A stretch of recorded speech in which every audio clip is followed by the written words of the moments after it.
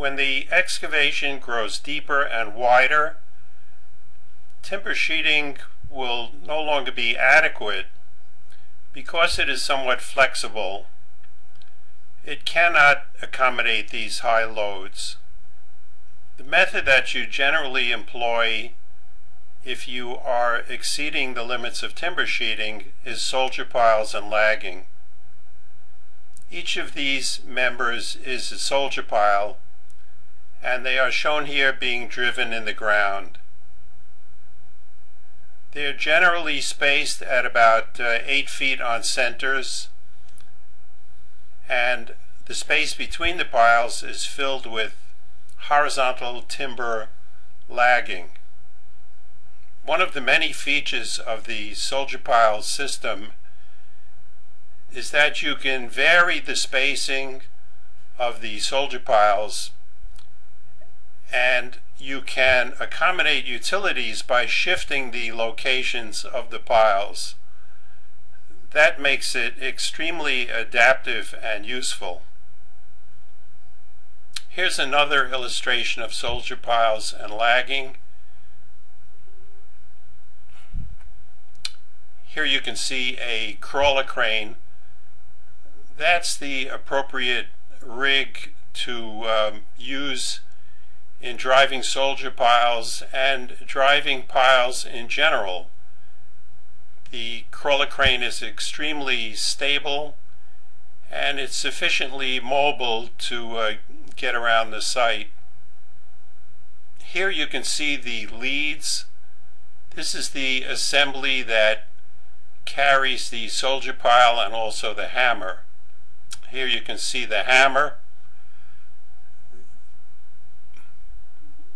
The hammer rides up and down in the leads, and the leads also keep the soldier piles plumb.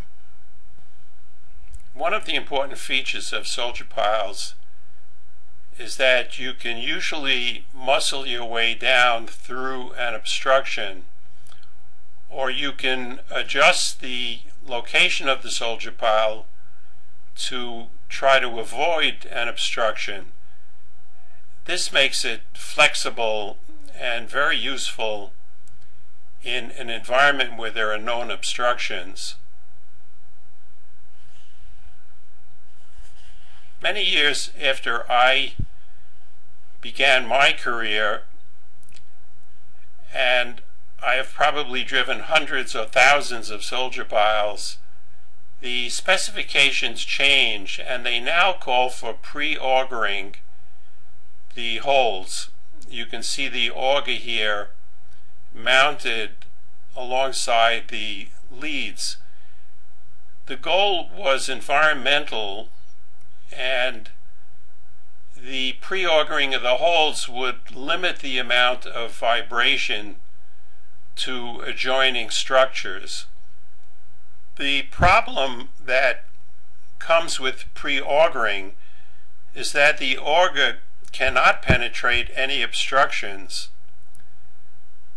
and this robs the system of one of its most important features. So if you're in an area with known obstructions, it would be very problematic to specify pre-augering the holes, and you need to retain some flexibility as to whether or not you really need this feature. You're likely to create a problem for yourself if the pre-augering continuously hangs up on obstructions. Pre-augering looks like a positive benefit, but in an environment filled with obstructions, it simply is unworkable. Here you can see a completed installation of soldier piles and lagging. This, you know by now, is a whaler. It's a rolled steel section because the loads here are much greater. You can span greater distances with that steel member. Here is a strut, which is also a steel member, and you can span a much wider excavation. So this is a much improved system over timber sheeting. The horizontal members between the soldier piles are timber planks, and you can see you need to excavate behind the flange of the soldier pile in order to install these planks. There's a lot of hand excavation involved in this system. This is an unusual feature. There are cleats which join some of the planks together, and I suspect the goal here was to make sure that the timber planks could not work themselves loose, but it's done in a very spotty way, so I assume these planks were just a little short and he wanted this extra safety feature. Here you can see how a steel roadway plate has been used in place of the horizontal timbers. So the initial excavation can be lagged using this steel plate. It's accomplished very quickly. The plate is dropped behind the soldier piles, and you can get the first 4 or 5 feet of excavation lagged very, very quickly. Of course, that space has to be free of utilities. Here's a different system of soldier piles and lagging. The vertical members are the soldier piles, and here you can see the timber lagging. Now, this is quite different than the previous system. The lagging runs in front of the soldier piles, and they are attached to the soldier piles with a hook and a plate, so there's no hand excavation. The excavation here can be done almost entirely by a machine, and the boards are then installed in front of the soldier piles. By the way, this is the neatest looking arrangement I've ever seen of a temporary supportive excavation. Everything looks like it's been installed with laser accuracy. This is quite unusual. This system is a patented system, and I've never seen it used in the metropolitan New York City area. This photo is in Minnesota. I don't know if the rules are any differently in Minnesota, and this may also say something about the workmanship in Minnesota. This is a very neat and attractive installation. Here's a completed excavation. It's part of an addition to the subway system. Here you can see the soldier piles. The horizontal members are timber lagging, and here is the first whaler.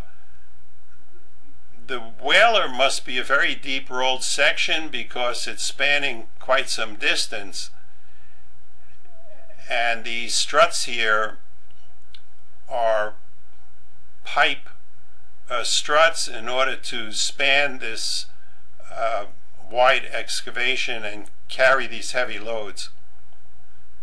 The goal here is to minimize the number of struts and give yourself plenty of working space. I want to make note of all this diagonal bracing and incline bracing. The loads on the system are not at right angles to the struts, and there are lots of eccentric loads being applied, so this requires very careful analysis. The soldier piles here also are resting on the roof of an existing subway tunnel. So these soldier piles have to be installed with great care. Soldier piles and lagging are my go-to system. They really solve many problems. But when you're in a marine environment, when you're dealing with a very high water table, you typically would go to steel sheet piling. The unique feature of steel sheet piling are the interlocking jaws at the end of each sheet. This creates a continuous wall of sheeting which is essentially watertight. Of course, the area must be free of utilities. Here's a photo showing the installation of the steel sheets. Here a horizontal member is being used to align the sheets and keep them in a fixed location. It looks like the sheets have been driven in some kind of random pattern, but in fact this is very carefully worked out. These sheets are fully driven. The adjoining sheets are substantially driven, and these sheets are only partially driven. Now this is a very intentional pattern. You never want to drive sheets fully, because whatever error there is in the plumbness or alignment of this sheet cannot be corrected. You'll simply reflect those errors in the next sheet that you drive. So the proper procedure is to drive the sheets in a progressive way and join several sheets together and keep them plumb as a unit.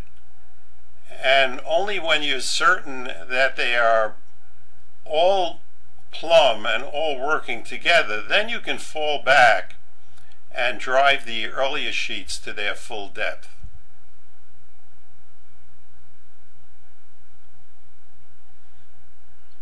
In this photo, this sheet looks like it has just been threaded into the earlier sheet. This man was probably up there guiding the two sheets together.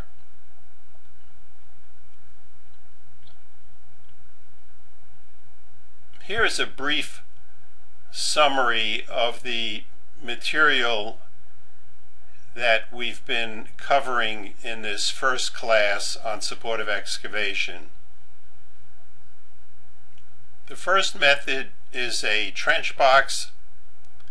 It's a ready-made device that immediately produces a safe working area. The second method is timber sheeting. This is the most versatile and adaptive method, and that's why you see it in many locations as you walk around town. You can go quite deep with this. It's very safe. You can even progress somewhat below the water table, and this is a system that works very well with existing utilities. When you have exceeded the limit of timber sheeting, you go to soldier piles and lagging. That's a system that you always see in deeper, wider excavations. When you're dealing with a high water table, the system that you typically go to is steel sheet piling. It can only be used in an area which has been cleared of utilities.